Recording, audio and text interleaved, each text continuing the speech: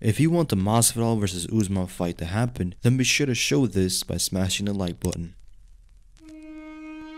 Ladies and gentlemen, referee Mark Goddard has called a stop to this contest at 3 minutes, 5 seconds of round number 2, declaring the winner by knockout and new UFC undisputed welterweight champion of the world, Jorge Gilbert Burns.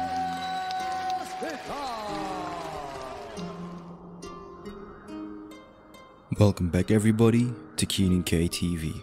In today's video, let's talk about the Kamaru Usman vs Jorge Masvidal fight, but kind of look into the future. What if Jorge Masvidal defeated Kamaru Usman? He would have a new UFC welterweight champion along with the BMF belt wrapped on both shoulders. And then the questions of how he did it and what would be next would arise. So let's begin from the beginning. In order for Jorge Gilbert Masvidal to have a victory over Kamaru Usman and come out of that bout as the new UFC champion, he would need to fight a perfect fight, because the manner at which Kamaru Usman has been able to go ahead and fight his fight, make his opponents fight his fight, where they would all back up and get overpowered by him, is simply a very big reality that can occur come fight night. We know that Jorge Masvidal is a fighter who came up from the lightweight division, so in this matchup, automatically the naturally bigger fighter, who also happens to be a strong wrestler, will have a serious advantage in that department. Now, given the fact that Jorge Masvidal came up from the lightweight division,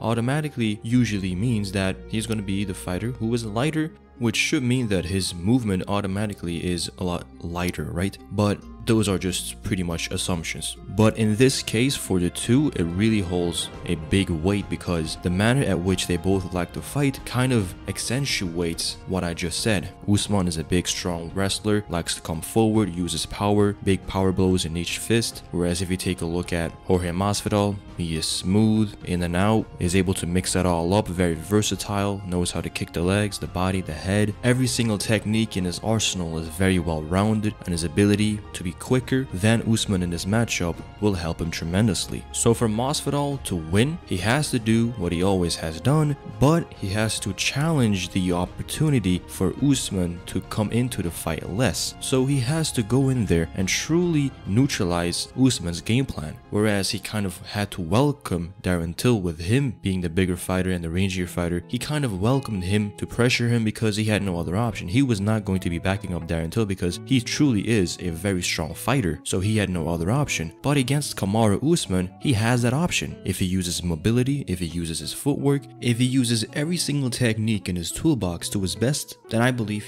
he has way more than enough to actually neutralize Kamaru Usman's power and his ability to come forward. Because I believe in this matchup, speed can definitely beat power, only if speed is on point. So in what manner can Jorge Masvidal get his hands raised? Well, I believe the likelihood of him finishing a fighter like Kamaru Usman is very realistic. He can do it. He's very quick, he's very unpredictable, and when he lands with the intent of getting a finish, he can do so. Look what he did to Darren Till, look what he did to Ben Askren, Donald Cerrone, and even Nate Diaz. Every single punch that he threw had the intention of ending the matchup. So for him to go in there and do the same against Kamaru Usman is not a far-fetched dream. It is actually a reality. Now, then we have to ask ourselves the question, how durable is a fighter like Kamaru Usman? When, for example, Colby Covington was able to hit him with punches and bunches, you saw that they were actually having a good effect on him. His legs started to wobble, and he's a very balanced, heavy fighter, right? He doesn't really like to tiptoe on his feet. If he gets tipped over in his balance, he really has a hard time, or a serious time, using up energy to get that balance back and maintain dominance and forward momentum. He is that type of a fighter, so it doesn't surprise me that he is like that, given the fact that he's a wrestler. But if a fighter like Kamaru Usman gets tagged by a Jorge Masvidal blitzing combination, it'll be a lot more than just a light tap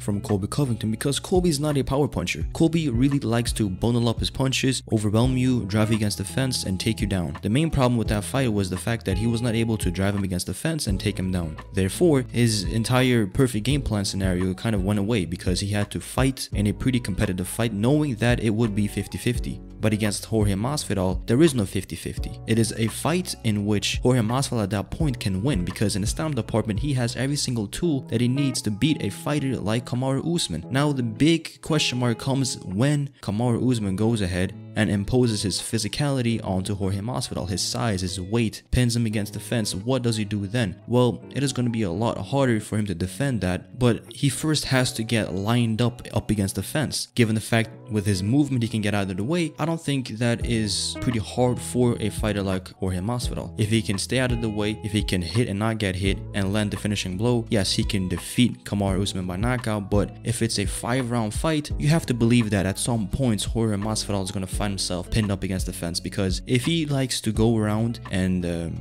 rope shine, that's a term that they use in boxing where a fighter is continuously circling around the ring close to the ropes. If Jorge wants to do that, at some point you must realize that he's gonna lay out his patterns, Usman is gonna catch up, and he's gonna find a way. And so the most important factor in this matchup is the fact that, look, you gotta go in there. Not only do you have to be perfect on the outside, but you also have to be perfect on the inside. You have to demand your respect. You have to back up Kamaru Usman, because as long as Kamaru Usman can come forward, he's fighting his fight. He's fighting a good fight. But if he can make him back up, fight on the back foot, then you have a very winnable fight. Now, with that said, let's assume that we now have a new UFC welterweight champion in Jorge "Gamebred" Masvidal. What would be next?